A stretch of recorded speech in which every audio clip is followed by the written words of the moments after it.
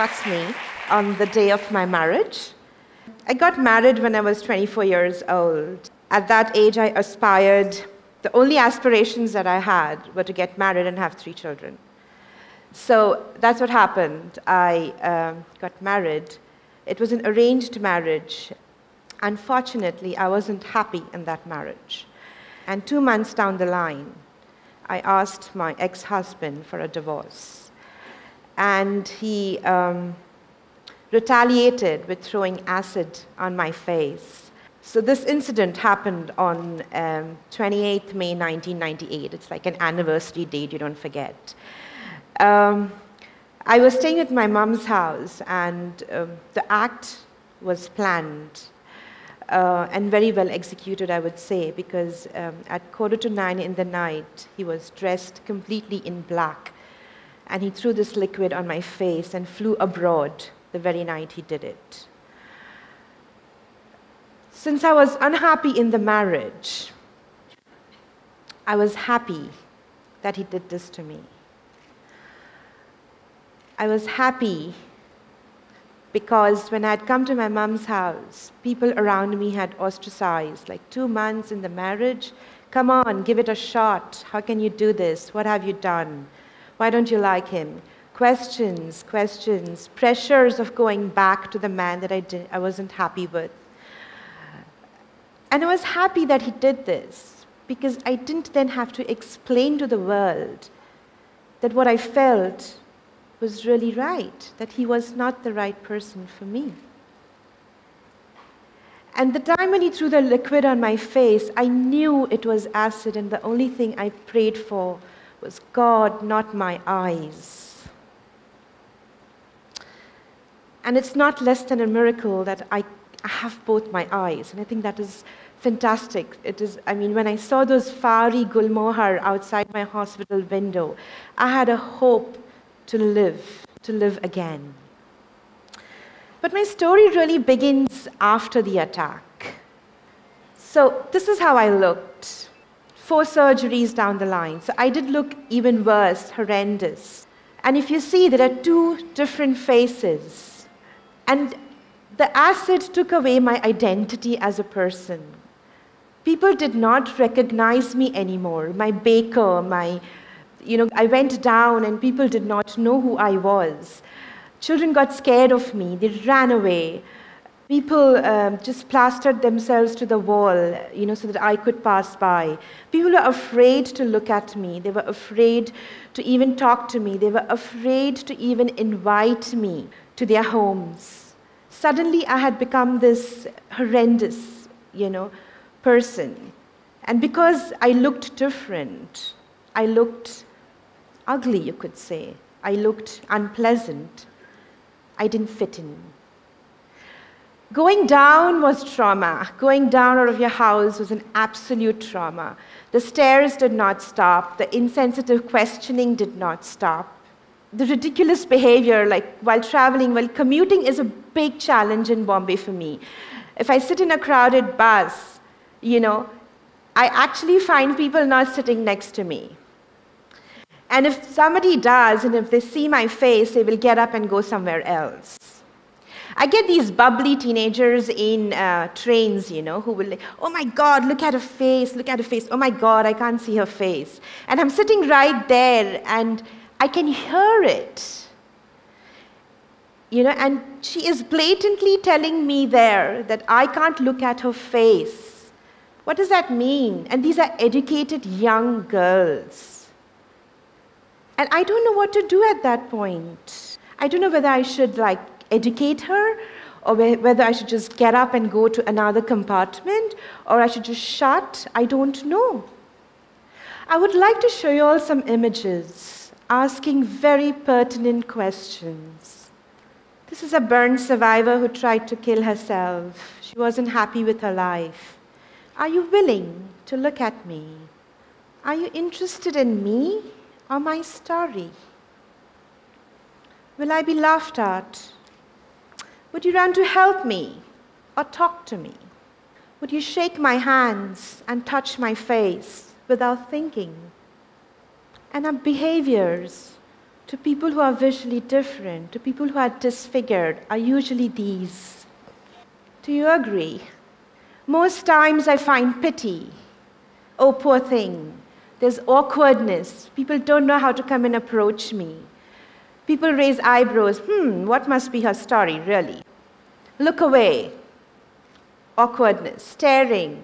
And the staring is so intense sometimes that people stare and stare and stare, and even if you give them a smile, they still stare at you. I would like to highlight these things because this is what people with disfigurement go through every day of their lives. They are this isolated section of people who are afraid to come out of their homes because of these attitudes and behaviors. They are also people who conform that they are ugly and they are visually different. Like for me, going to social events is a huge challenge because I don't want to be stared at. Meeting a pregnant woman many years back was a huge challenge for me because I thought, oh God, what if it has impact on the baby? Because I have heard that pregnant women are not supposed to be seeing ugly things, things that disturb them. I myself conform to the idea that, okay, I don't have this face, so I think I shouldn't be socializing anymore. Because, what if I'm rejected and what if I'm thrown out of a restaurant? And I have been. So what kind of a society are we living in? What kind of messages are we putting across? And these start from very young, I feel, a distinction between the fair and a fair child and a dark child. You'll run for the fair one and say, oh, what a cute, cuddly baby, and maybe the dark child would be just wondering, okay, I don't fit in. Portrayals of media, portrayals of our own perceptions of beauty. Somebody somewhere said that a symmetrical face is beautiful. So what happens to people like us then? I think our attitudes are the real disability. And I think it's time to address them. It's time to break those stereotypes, those prejudices that we live with. But it becomes difficult for a person like me to go to a place where I know I won't be accepted because you need to dress up a certain way, you need to look a certain way, you need to wear makeup, etc. What if I don't have access to all that? You know what happens then? It reduces my chances to social participation. I am pushed to a corner. To address this very, very important issue, started an organization called Palash Foundation. And Palash, we chose the name Palash because the flower, which is a very obscure-looking flower, odd in shape, is the perfect analogy for people who are visually different, and hence visually striking. It's also called the flame of the forest. I would like to talk about Dikshita a little bit. What we do is, the idea of Palash is to address social reintegration and livelihoods for people with disfigurement. Now, disfigurement could be of any kind. It could be due to burns, it could be due to an accident, a skin disease, a congenital birth defect. It could be anything that has a visual difference, a physical alteration of the body. And here Dikshita, who was unhappy with her life, she tried to kill herself and she survived. She's got a 1-year-old son.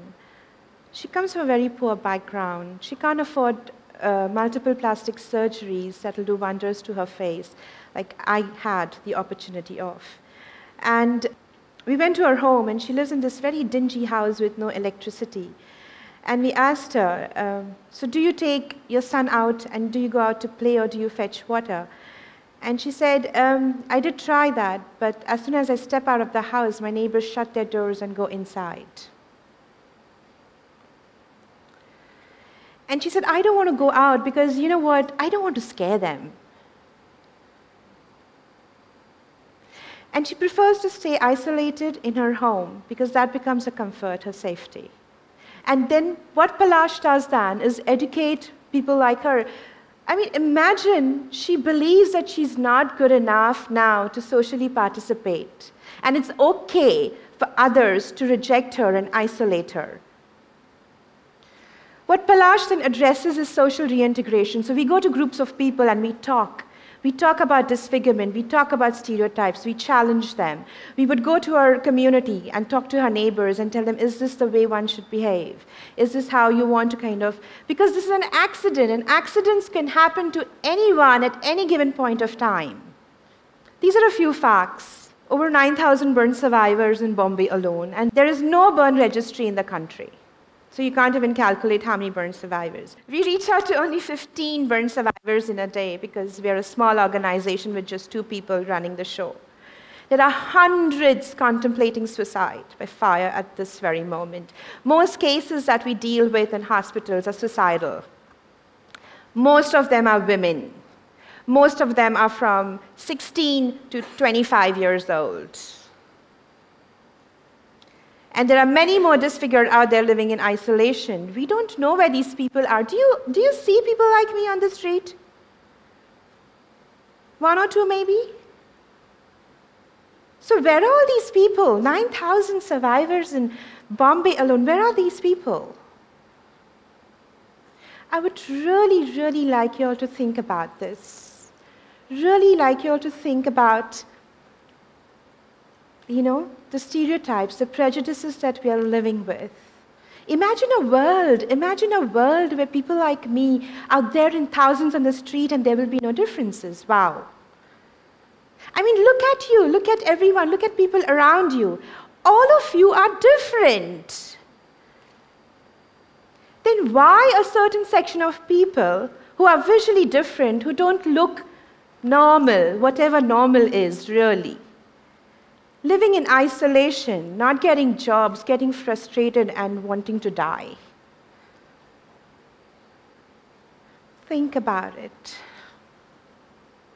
I'm sorry, I'm not ending at a happy note, but I just, want you all to really, really mull over this. Thank you.